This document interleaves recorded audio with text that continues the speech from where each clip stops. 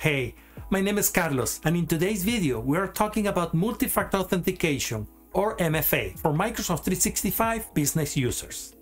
Now, multi-factor authentication is like your tech buddy, essential, but it can be tricky. Microsoft is all in on multi-factor authentication, making it a superhero in the security game. It stops almost all common identity-related attacks and kicks out all the schooled authentication methods.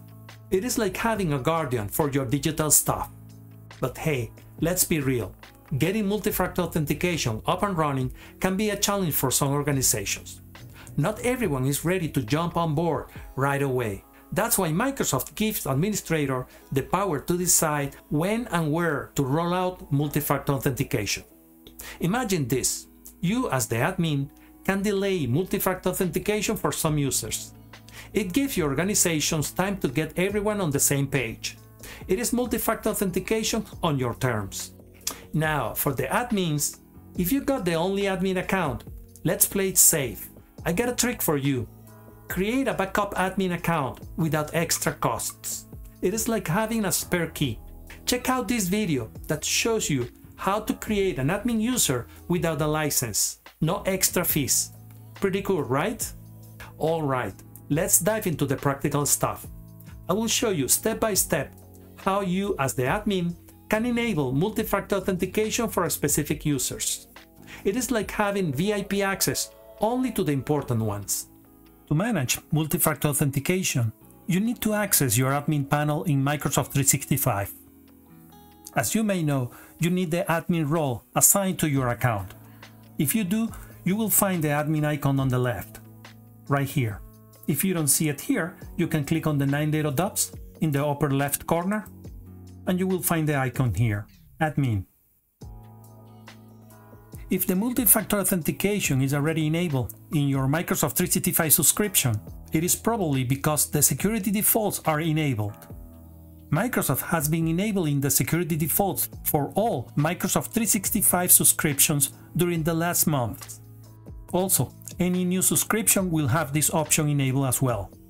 So the first step is to disable the security defaults, and it will turn off the multi-factor authentication for all users, unless you had forced it for specific users already. To disable the security default, we need to access the Azure portal. We need to click on Show All. We scroll down and we will click on Identity. That should be under the Admin Centers.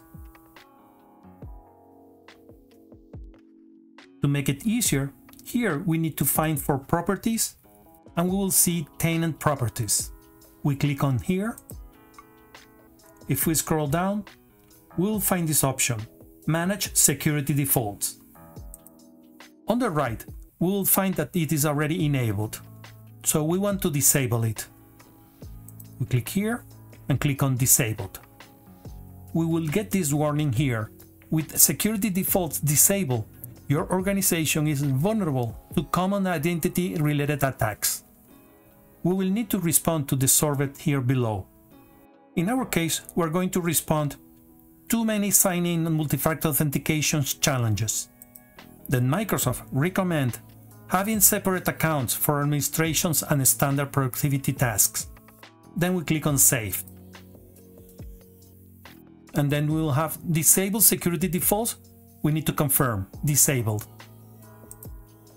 Now, within a few minutes, multi-factor authentication will be disabled for all users. So the next step will be enable multi-factor authentication for specific users. We can go back to the Admin Center, and then under Users, we click on Active Users. On the top, we will find multi-factor authentication, and then we will find all the users within our subscription. At this point, I suggest to enable multi-factor authentication for any user with admin access.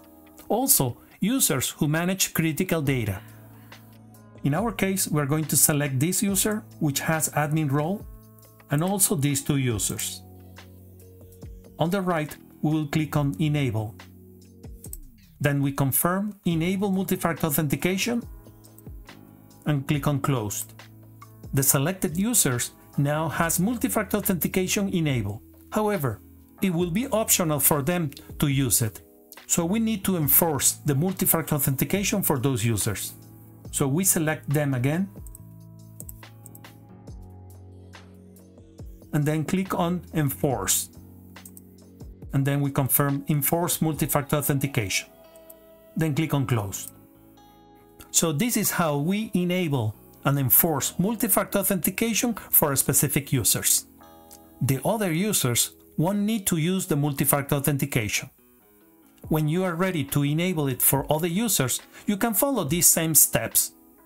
If you know that you want to enable multi-factor authentication for all your users, then you can access the Azure portal and re-enable the security defaults. And that's the rundown on multi-factor authentication in Microsoft 365. We covered the why, the when, and the how. It is not just about adding layers. It is about adding the right layers to keep your digital world secure. If you found this video helpful, hit the like button and don't forget to subscribe for more tech tips. I am Carlos and I hope to see you next time. Stay secure, stay tech savvy.